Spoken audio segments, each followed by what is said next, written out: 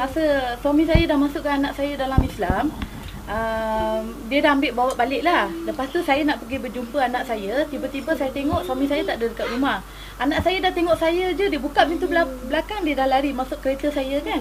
So saya pun bawa pergi balai. Saya nak report yang suami saya tinggalkan anak saya bersendirian. Lagipun diorang ni bawah umur, perlu ada jagaan orang dewasa lah. So masa dalam dekat balai tu, saya tengah buat report, suami saya datang. Dia serang saya dekat balai polis tu, mengatakan yang anak-anak saya ni saya tak boleh sentuh. Sebab anak-anak ni sudah jadi Islam, anak suci. Dia cium anak-anak saya, dia bawa jauh dari saya. So saya dah hot lah dalam balai polis. Sepatutnya polis kena sound dia. Polis kena bagi tahu yang tidak boleh mengungkitkan hal agama ataupun mengungkitkan isu agama. Kenapa di situ polis senyap saja? Dekat balai polis tu saya menjerit yang saya akan membawa isu ini dekat Bukit Aman. Pada masa itulah diorang bising suami saya. Itu yang berlaku dekat balai polis Kuala Kelawang lah. Yang ni anak saya, anak sulung saya, bernama Syarmila dan umur 8 tahun. Luar. Yang lelaki ni bernama Mitran dan umur 5 tahun. Jadi dari kecil saya yang jaga diorang semua. Suami saya tinggalkan macam tu aja tanpa memberi sebarang nafkah dan kebajikan anak-anak pun tidak dijaga. Tiba-tiba ditinggalkan saya demi seorang perempuan. Dan pada masa yang sama dia tidak menghiraukan saya dengan anak-anak lah. So saya yang bertunggus lumus kerja keras menjaga anak-anak saya, menjaga kebajikan mereka semua. Lelaki saya pula mengambil anak-anak saya masukkan Islam ni, saya memang tidak setujulah. Sebab saya pun nak bawa diorang pergi ke koil-koil semua untuk sembahyang. Saya memang tidak setujulah membenarkan anak saya masuk ke agama Islam. Masa saya pergi ke pusat dakwah Paroi tu, tak sampai 5 minit pun. Tak sampai 5 minit pun tiba-tiba je saya dah masuk bilik mengucap bilik syahadah tu, saya dah masuk. Lepas tu ustaz-ustaz kat situ semua dah terkejut lah. Tak sampai 5 minit pun diorang dah tukar nama-nama anak saya semua kan.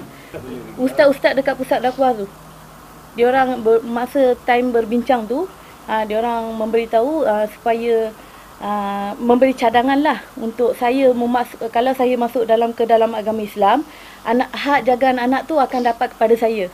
Anak saya dari kecil saya dah didik dengan agama Hindu. Tiba-tiba je dia nak bertukar agama, kenapa pula? Kalau dia nak masuk dalam agama Islam, itu hak dia. Saya tak kacau dia. Tapi saya tak benarkan anak-anak saya. Anak-anak saya kalau nak bertukar agama, dia boleh pilih pada umur dia 18 tahun. Sekarang saya tak benarkan lah. Saya pun dah banyak kali dah pergi pun ada. Telefon diorang pun ada. Tapi senang je, diorang cakap urusan ni dah diberi kepada mahkamah syariah dan diorang tak ada kuasa lagi nak keluarkan anak saya. So diorang bagi tahu saya kena usahalah mengambil lawyer untuk rujuk hal ni. Diorang dah tak ada kuasa. Diorang bagi tahu macam tu je. The mother has been providing for these children. She has been looking after them. They were born as a Hindu, and whatever conversion that has taken place is without the knowledge of the children. The children could not even understand what were they going through. What would be their future when they attain the age of majority? What is going to happen to them? They are now forced into a religion that they don't even know that what is the religion is all about. It's a serious matter that has to be looked into. We had many cases that has transpired like this, but once too many, and I think this must be put to a stop. The position between Sharia law and civil law must be clarified. Parties must not be put into a position where it is difficult for them to go to Sharia law. Freedom of religion, right of religion, it's an international right, declarations of human rights. And as such, no man should be forced or coerced into a religion in any manner whatsoever.